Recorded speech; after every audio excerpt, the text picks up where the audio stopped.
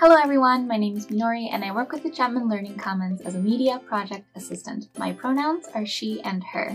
I graduated from UBC with a major in English language and literatures and a minor in Scandinavian studies.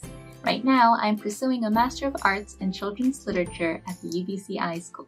Today I want to share my experiences and perspectives on how I chose my undergraduate major.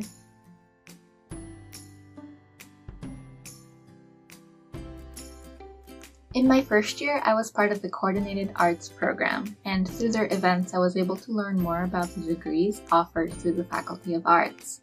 I wasn't always brave enough to speak to the people at those events, but I collected the brochures and flyers and they came in handy throughout the years.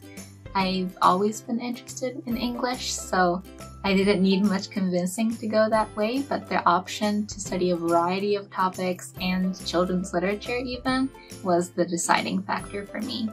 Those brochures were really useful when I was trying to figure out what to do with the rest of my credits, and ultimately it led me to doing a minor in Scandinavian studies.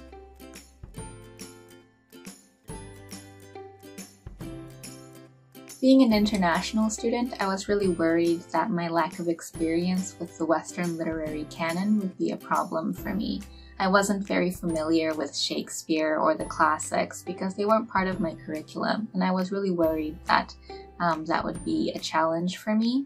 But the first year English courses really helped give me confidence and support, because not only did I learn how to read and write academic English, but it showed me that even if I wasn't familiar with a given piece of work going in, I could apply those skills and be just as capable as someone who grew up studying those things.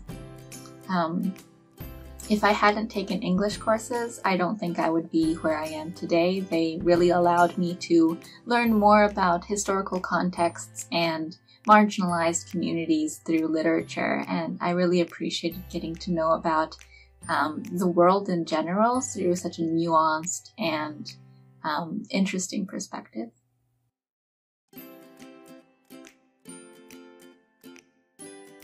So being in arts, there were a lot of options for what I could do with my minor, so I decided to use my electives and explore my interests.